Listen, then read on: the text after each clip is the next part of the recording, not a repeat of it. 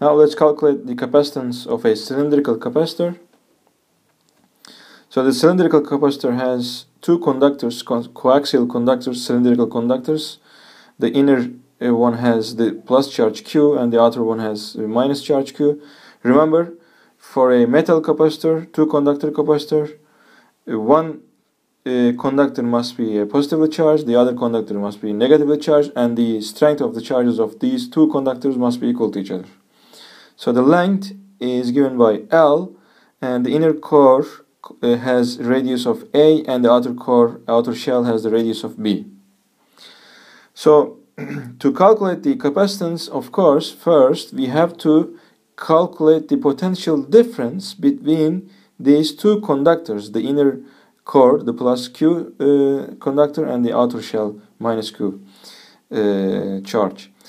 For this, we may use the direct result of a linear charge density, electric field of a linear charge density around the inner conductor.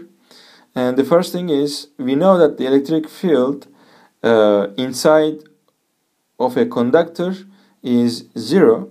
So the electric field is 0 for the radiuses less than A, which is the radius of the inner conductor. And the electrical field is again 0 for the radiuses which are larger than B, again because of the Gauss's law. Let's think a Gaussian surface, cylindrical surface, which is which surrounds these two conductors, imaginary Gaussian surface. So the flux through this Gaussian surface will be 0 because the total charge which resides in this Gaussian surface will be equal to 0 because we have a net 0 charge inside the Gaussian surface, plus Q and minus Q. What about the electric field in between these two conductors? Again, by Gauss's law, we already calculated that for a linear charge density around the electric field around the region of the linear charge density will be equal to Q divided by 2 pi epsilon 0 r, lambda divided by 2 pi epsilon 0 r. Here, lambda is the linear charge density. In our configuration, the linear charge density is given by the total charge divided by the length of these cylinders. So this is the expression for the electric field, and it is radially outward, and this is for the radiuses between A and B. Next, we will calculate the potential difference between the plus Q and the minus Q. And we will use the definition of the line integral for this.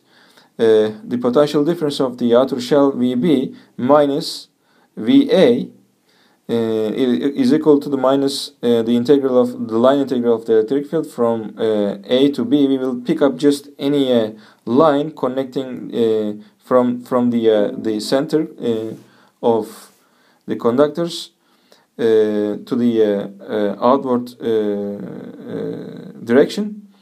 So, of course, this dr will be dr times the unit vector r. So the integral is just a simple integration of 1 over r from A to B, and these are the constants, and Q divided by L is the linear charge density, and the result is just the total charge of one of the conductors divided by 2 pi epsilon 0 times L, which is the length of the cylinder, times the natural logarithm B divided by A. B is the radius of the outer shell, the cylindrical shell, and A is the radius of the inner core.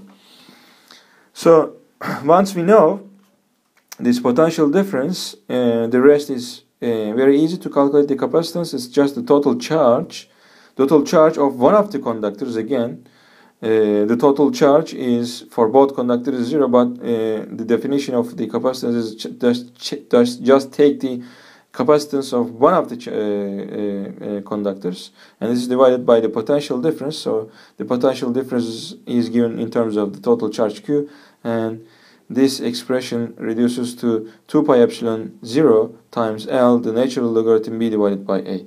This is the capacitance of a cylindrical capacitor.